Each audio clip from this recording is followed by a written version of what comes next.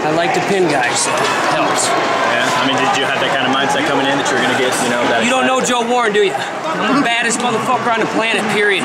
I came to this tournament to win this tournament.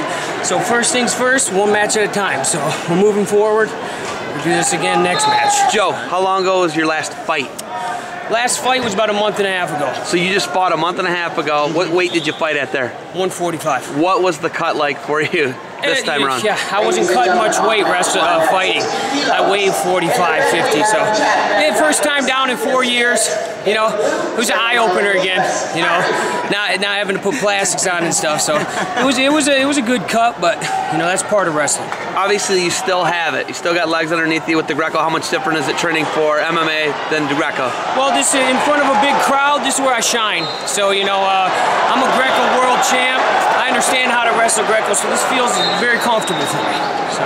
Was the time off worth it? Did it help you in Greco, do you think? Well, time off was make some money to take care of my family. So it's good. I have one step at a time right now. So I'm going to move forward. But thank you.